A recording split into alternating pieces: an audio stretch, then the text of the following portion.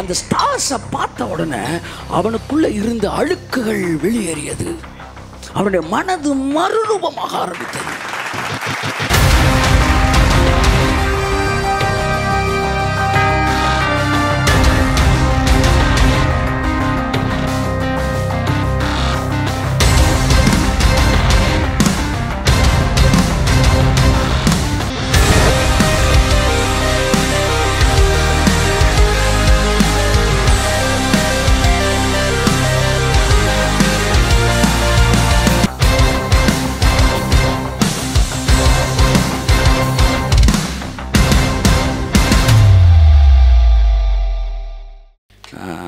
ஆதியாகமம் 15:5. அவர் அவனை வெளியே அழைத்து, எல்லாரும் என்ன பாருங்க எப்படி டிரான்ஸ்ஃபார்மேஷன் நடக்குது அப்படின்னு சொல்கிறேன். ஆபிரகாம் இருக்கார் இல்லையா, ஆபிரகாம் குழந்தை இல்லாமல் இருந்துச்சு. அப்போ கர்த்தர் அவனை என்ன சொல்லுவார், வெளியே வா. என்ன சொல்லுங்கள், உங்கள் லைஃப்பில் நீங்கள் டிரான்ஸ்ஃபார்ம் ஆகணும்னா முதல் ஒரு எக்ஸ்போஷர் வேணும், உங்களுக்கு வெளியே வரணும். ஆமேன். எதை விட்டு வெளியே வரணும்? சில நேரம் உங்கள் கிணத்து தவளையாக இருக்கிறத விட்டு கொஞ்சம் வெளியே வரணும். நல்லா பாருங்களேன், இந்த வறுமையின் தரித்திரத்தையும் சொல்லி வச்சே பழக்கிறாங்கல்ல ஒரு சில சர்ச்சில்.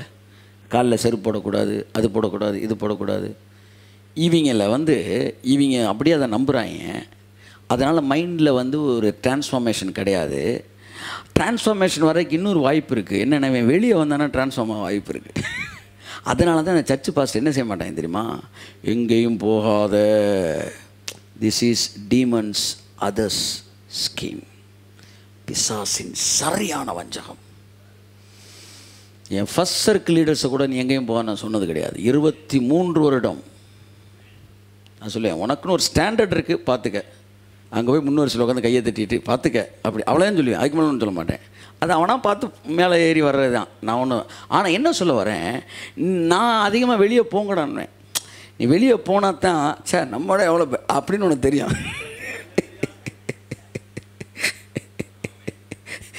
இங்கேயே உட்காந்து எல்லா இடத்துலையும் இப்படி தான் இருக்குன்னு நினச்சிக்கிட்டு இருப்பேன். அங்கே போன அப்புறம் தான் தெரியும் எல்லா இடமும் இப்படி இல்லை அப்படின்னு. அப்போ உனக்கு ஒரு எக்ஸ்போஷர் தேவைப்படுது. ஆனால் இந்த பாருங்கள், தவறான போதனைகள் கொடுக்குறவங்களே வெளியில் போக விட மாட்டான். ஏன்னா வெளியே போனால் அவன் mind மறுரூபமாயிரும்.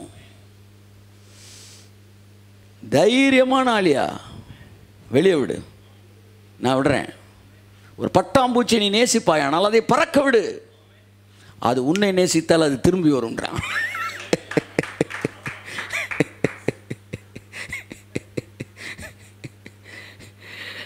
Grace stands on liberty.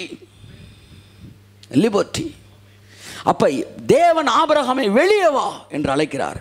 எப்படி எக்ஸ்போஷர், எப்படி உங்களுடைய மனது மறுரூபமாகிறது பாருங்கள். ஆபிரகாமுக்கு ஒரு குழந்தை பிறக்குமா யோசித்தவனை வெளியே அழைத்து வானத்தை பார் அப்படின்னார் கர்த்தர். கையை தட்டுங்க அந்த தேவனுக்கு. எப்பேற்பட்ட தேவன்! உங்கள் எண்ணங்களுக்கு அந்த ஒரு பார்வையில் உடைச்சார் பாருங்க. அவர் தாங்க கண்மலையை நொறுக்கும் சம்பட்டி. ஒரு குழந்தை அப்படின்னு யோசிச்சுட்டு இருந்தவனுக்கு வெளியே வான்னு பார்த்தா அப்படியே காமிச்சார் பாருங்க. அந்த ஸ்டார்ஸை பார்த்தவன நொறுங்கிச்சு அவனுடைய குட்டி குட்டி தரிசனங்கள் எல்லாம். பல நேரங்களில் ஊழியர்களுடைய தரிசனங்கள் இருக்குது பார்த்தீங்களா, அது கூட பிசாசின் வஞ்சகம். ஆமாம், எப்படி இந்த வருஷத்துக்குள்ள ஒரு 100 பேரை கர்த்தருக்கு ஆதாயப்படுத்தணும்னு சொல்லும் போதே அவன் வஞ்சிக்கப்பட்டான் நீ கண்டுபிடிச்சிடணும். புரியுது உங்களுக்கு? ஏன்னா அவனுடைய தரிசனம் வந்துட்டான். அவனை ஒன்றுமே செய்ய முடியாது. நம்ம என்ன செய்யலாம், தரிசனத்தை குறுக்கலாம். அவன் பாருங்க ஒவ்வொரு ஸ்டாண்டர்ட்லையும் அந்தந்த ஸ்டாண்டர்ட்லாம் போய் பேசுவான். அப்போ என்ன நடக்குது, அவன் மைண்டை குறுக்கி இவன் ஒரு பிள்ளைன்னு நினச்சிக்கிட்டு இருந்தப்போ அப்படியே ஸ்டார்ஸை காட்டி இத்தனை பிள்ளை அப்படின்னா. அந்த ஸ்டார்ஸை பார்த்த உடனே அவனுக்குள்ளே இருந்த அழுக்குகள் வெளியேறியது. அவனுடைய மனது மறுரூபமாக ஆரம்பித்தது.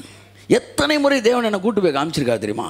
சில நேரம் சில கார்ப்பரேட்டு பெரிய பெரிய கம்பெனிஸ்குள்ளே போகும்போது கர்த்தர் சொல்லுவார், அப்படி எப்போவுமே நம்ம ஸ்டாஃப்ஸ் தான் போய் பார்ப்பேன். சில நேரம் ஸ்டாஃப்ஸ் இல்லாமல் நம்ம போகிற மாதிரி சூழ்நிலை வரும் பாருங்க. எழுதி வச்சுக்காங்க, அன்றைக்கி ஒரு டேர்னிங் பாயிண்ட் உங்களுக்கு. அன்றைக்கி ஒரு நோக்கத்தோடு கூட்டு போகிறாரு. அங்கே போய் இப்படி பார்ப்போம் பாருங்க, அப்படியே பரபரப்பாக பெரிய 2 ஃப்ளோர் 3 ஃப்ளோர் ஏங்கிட்டு இருக்கும்போது கர்த்தர் சொல்லுவார், உன் ஆஃபீஸ் இப்படி தான்டா இருக்குன்னாரு. ஒரே வார்த்தை என் மைண்ட் அப்படியே டிரான்ஸ்ஃபார்ம் ஆயிடும். ஒரே வார்த்தை. எப்பொழுது உங்கள் மனது மறுரூபமாகிறது, தேவன் காண்பிக்கிற படங்களை பாருங்கள், படங்களை பாருங்கள். என் வாழ்க்கையில் மறக்க முடியாத பல சம்பவங்கள் உண்டு. 22 வயது இருக்கும்போது நான் 40 வயதில் எப்படி இருந்தேன் தேவன் எனக்கு காமிச்சார். அது 22 வயதில் இருந்து கூட நல்லா இருந்துச்சு. கர்த்தருக்கு நான் சாட்சியாக சொல்கிறேன். அவர் சொல்லி, ஆண்டவரே இந்த படம் நல்லா இருக்குன்னாரு. இப்படி தான் நீ 40 வயசில் இருப்பேன்னாரு. கையை தட்டுங்க. இன்னைக்கு வரும்போது நான் யோசித்தேன், ஆமாம் இப்போ 60 வயசில் எப்படி இருந்து காட்ட போகிறாரு. ஆமாம், எனக்கு ரொம்ப சந்தோஷமாக இருக்கும். இன்னும் கொஞ்ச நாள் 50 வயசு ஆயிரும். அப்போ 50 வயசு நான் சொல்லி யாரும் நம்ப மாட்டாங்க. அதில் எனக்கு ஒரு சந்தோஷம் இருக்குது. நான் ஒரு சாட்சியாக இருப்பேன்.